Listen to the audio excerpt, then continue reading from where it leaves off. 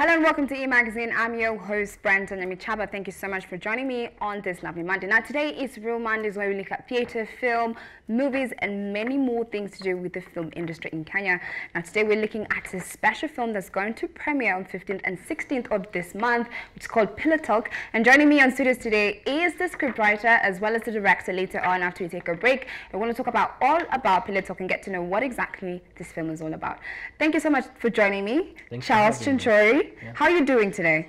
Oh, great. Thank you so much. Wonderful. Now, we want to talk about Pillow Talk and get to know about it. It's a project you've been working on for how long now? Since 2017. Yeah, it's been a process. But since Alice got on board the director, it's since 2019. Wonderful. A whole year. Wow, it's a whole year. And finally, we're going to get to see the masterpiece you guys have been working on. Yeah, what we've been working on. Now, tell me about Pillow Talk. What's the theme behind it? What's the story behind Pillow Talk? It's about trust. Learning to give up control, to a degree. It's a bit of romance here and there, yeah, but mostly it's about trust. About trust, about romance. And when you were coming up with, with this particular story, what was going through your mind? What inspired you to write this particular script and this particular movie? I just wanted to address my characters emotionally, right? Just get rid of all the pretense, bring down all the walls and just expose them as just two human beings being vulnerable with each other. Wow, you're really not going to give us any spoilers. No. I really want spoilers. No, you want your spoilers shop on Saturday. Okay, so what are we going to be expecting from this film? You're going to be expecting I would think intellectually you'll be challenged and also emotionally too. There will also be 1 hour 15 minutes of entertainment. 1 hour 15 minutes. Yeah. Is there any crime in it? Is there any drama in it? There's drama. There's lots of if you can call, there's a bit of crime in it. I'm a lawyer. I see crime in everything. True say. Yeah. Now tell me a little bit about the actors that are going to be in this movie and why you particularly chose those people to to play the role of the characters you had imagined in this film. Okay, first of all, it's two people in the movie. One is called Muhugu Theuri. She plays a character called Asta. Asta is one of my most favorite female characters I've ever penned, and I've penned some really brilliant female characters in my life. Yeah, so she's quite something. She was played by a lady called Muhugu Theuri. When I saw Muhugu act, we call her Karo. She likes to be called Muhugu Theuri. That's a long name. It's a tongue twister a bit. I know I can't even say that. I don't even try it. Yeah, anyway, so the moment I saw her do her thing, I was like, yeah, that's Asta. Yeah, the gentleman Osoro, the character, he's played by a guy called Emmanuel Mugo. Emmanuel, he wasn't exactly how I had envisioned my character in my head, but he really rose up to the occasion. Okay. Yeah, he made me like what he was doing. He redefined the character in a way that sort of befitted him and me also. And yeah, I think he gave a really layered performance. I'm actually quite happy you mentioned that because, of course, as the individual conceptualized this whole, story, going through the process of, changing from just being words to an actual film, what do you think has changed from seeing the final product and from when you conceptualize the story? What do you think has changed throughout the process? Here's the most interesting thing. When I'm writing the script, I am the master of that world. I'm like, as far as those characters are concerned, I'm God. Right? I can do anything I want with them. Yes. When now it comes to translating them from page to script, I have to give up that, godness of it. Yes. I have to give up control. Much like these characters, it's a story about giving up control, trusting.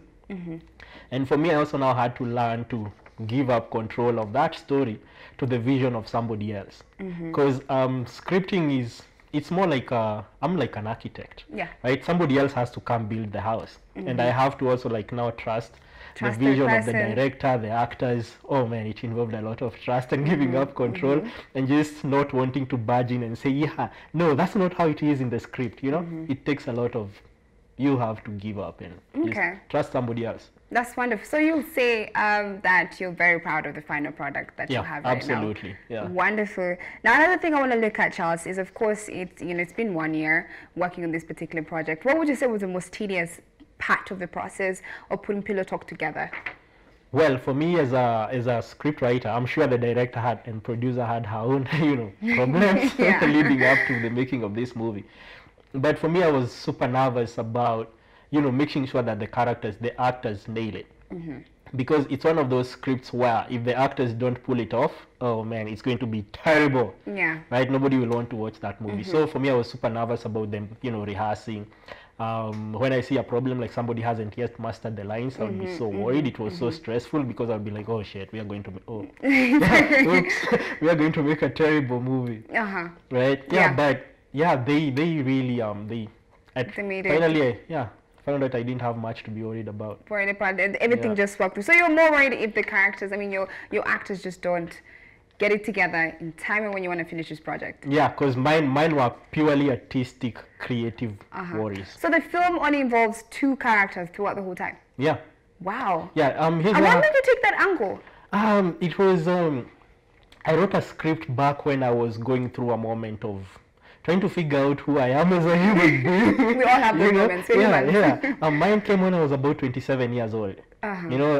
Getting all these questions about who am I in this, what am I doing, and you will find that these characters are raising some of these things in their dialogue with each other. And I like having these kinds of conversations with people too. Like even strangers in a bus, people in a club, you'd just find me having pretty existential kind of conversations with people, right? So yeah, that's what the script, it reflected me back then. Yeah, and I guess I didn't figure it out. I just got satisfied in not figuring it out. You mean you have a whole movie from that experience? Yeah. It was a beautiful experience for me. Yeah. So what was the most memorable part for you working on this project? And of course, I'm sure I know this weekend is going to be one of the most memorable. Yeah. But throughout the process, what would you say was the most memorable? Having a team come together. Yeah. Oh, that was another challenge. Like finding a director. Yes. Finding somebody who would trust, because even before me and Alice got together on this, Alice is the director. Yes. Yeah. You guys will meet her later. Most definitely. Don't go anywhere. So the hardest part was sort of getting the money to make the movie. Oh, that was a challenge. At first we had envisioned a small budget, 300K. Yeah. So we would meet people. Small budget. We'd meet people who would be like, oh yeah, this seems intriguing. Sure, we'll have the money for you next month. And then we would even like cast people. I had another director. Someone else was producing Nini, and now people would make all these promises and then they wouldn't come through. So now I will even have like to call the actors and tell them, yeah, well, due to lack of funding, you guys won't have a job. Wow. Yeah. So I guess one of the highlights for me was when Alice looked at the script and she said, yeah, let's do this. Let's work together. Yeah. And you guys built this masterpiece. Yeah, like finally someone else will put their money where their mouth is. Yeah. And having mentioned, of course, the difficulties you have to go in terms of getting the fundings for this particular movie, what do you expect to get out of this? Not only the message that you want to portray within this movie, and also, financial-wise from this particular project you've worked on. What else do I expect? Yeah. Well, there's always the joy of knowing that you started something, and no matter how hard it became, you managed to see it through. Very true. Yeah, I feel that that's integral to everyone who is involved in the project. The rest of it is like seeing other people, seeing people, they are satisfied with what we made, with what we had, and also seeing everybody satisfied, their hard work has paid off. Yeah, that for me will really mean a lot. And also seeing my story on the big screen. Don't forget me when you're famous. Oh, I would enjoy. So how much are the tickets going for? Give us the information. When it's premiering, the tickets. Well, how do we get it? How do we get to watch it? Okay, so the tickets are on mook.com. You can get your tickets there. For the premiere night, Saturday 15th, 6 p.m. the tickets will be going for 1,500 bob. That's for the premiere night. We'll have another screening on Sunday. That will be 1,000 bob. That will be 6 p.m. Sunday 16th. Yes. There's also a pay bill number which I don't have right now, but we will share. Alice will share. Okay, no problem. Yeah, I don't have it off head. Well, Charles, I want our viewers to get to know what we're talking about in terms of Pillow Talk. So let's take a look at the trailer and familiarize ourselves with Pillow Talk.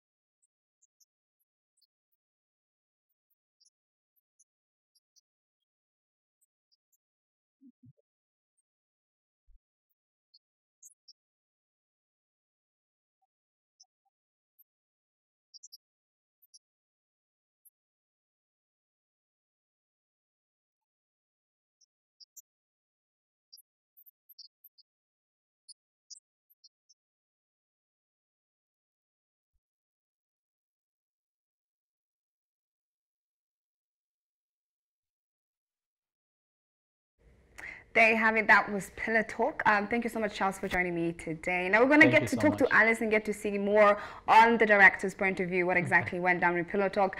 Now we're going to take a short commercial break, but do not go anywhere because Alice Combine is going to join us later on.